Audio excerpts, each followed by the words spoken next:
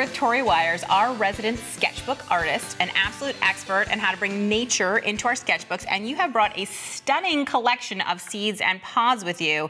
Some of these I've never even seen. I don't know what they are. I want to use this one as a maraca. It's so cool. What is it? That is a lotus seed pod. Oh, so these are lotus seeds in here. Interesting. So take me through what everything here is and how you found them. Yeah, so I don't have a lot of tropical interesting seed pods in Indiana, but online has a plethora of them. So I have the lotus seed pods, which come in different sizes and shapes, and I love the little seeds in there because they're just really interesting. And then we have the Chinese lanterns. They're beautiful. The color, it seems, I can't believe that's nature. The color is so vibrant. So vibrant, and it really kind of shows up differently than any other kind of pot I found. This is a Texas ebony tree seed pod. So it's very firm, and this is a magnolia tree seed pod. Wow, it has orange seeds, it looks like. It's so cool. It looks like a creature from another world, frankly. It does. And then this last one you said is the least exotic. Yes, that is actually from my front yard. So it is just a perennial flower that's just in the Midwest. I can't remember the name, but I'm sure a lot of people have seen those. But even those are beautiful when they're dried. It's true. So what are we doing with these cool seeds and pods? How are we exploring them? So we're going to look at all the different shapes, especially when you can find natural things that aren't close to you. Really kind of getting in there and looking at the different shapes and textures and really patterns can be a lot of fun for a sketchbook practice. Cool. So I'm going to start with the lotus because it's just almost like from another planet. I know, it seems like if you told me that this grew in space, I would believe you. It's very cool looking. It has a lot of texture, so I like to start when something is really odd looking on the outside and getting that basic shape to start with and kind of working my way in.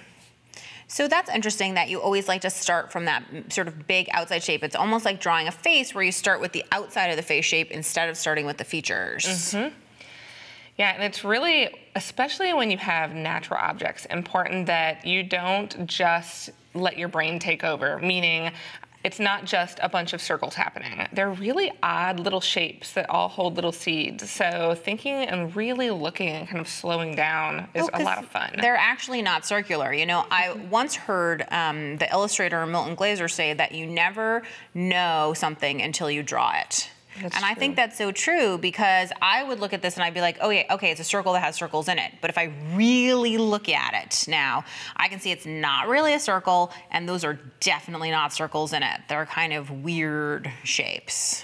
So even the stems have these weird little wrinkles on them and it goes down into like an even smaller stem. So especially for sketchbooks, it's really fun to just sit down and explore the different textures and shapes that you can see. Right, and take the time to really look closely, which is what we talked about at the beginning of our sketchbook lessons, you know, at what you're seeing and not just assume you know what it is. Well, and especially with nature, you can have a lot of fun really exploring all the different shapes and textures, and then also the colors. I was going to say, this is brown, but it's not just brown. Right. Because if you look at it, there's striations and different shades of brown, and they're, you know, the light's reflecting off it differently because of the curve. There's, I mean, my brain is starting to go, Tori, because there's actually a lot to explore that I never even considered. So when you're doing this kind of stuff and you sketch these, do you find that after doing like 20 sketches of, you know, lotus pods, that those shapes start to appear in your other work because they're in your brain as a pattern? I spend a lot of time in sketchbooks collecting kind of a visual library.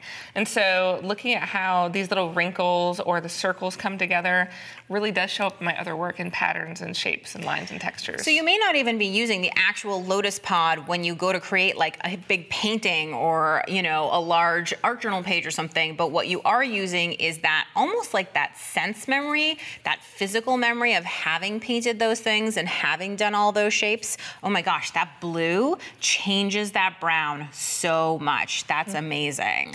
Well, I'm thinking about where does a lotus come? Water. So why not add a little bit of water in there to give it that sense of its place? That's such a nice idea. Let's look at some of the other drawings that you've done here. I can see that you have lots of variations. Now, are these black and white drawings the same as these green ones? Is it the same object or a different object? It is actually the leaves that come from this little seed pod. So this one is really about the illustration first, adding some color, and this one is really about the leaf and watercolor first, and then adding that stem. And I want to point out how your drawings have so much text in them, because part, I assume, of your sketchbook, as you said, is it's a reference book for you. Any last tips that you have for people about looking at seeds and pods? I think getting out and being maybe a little artistic scientist can be a lot of fun, and put it in your sketchbook. I think there's a definite mix between art and science. Thank you, Tori. So this is Tori's last visit with us, and I hope that you will give one of her sketchbook prompts a try. Even if you think you can't draw, it's a great way to get started.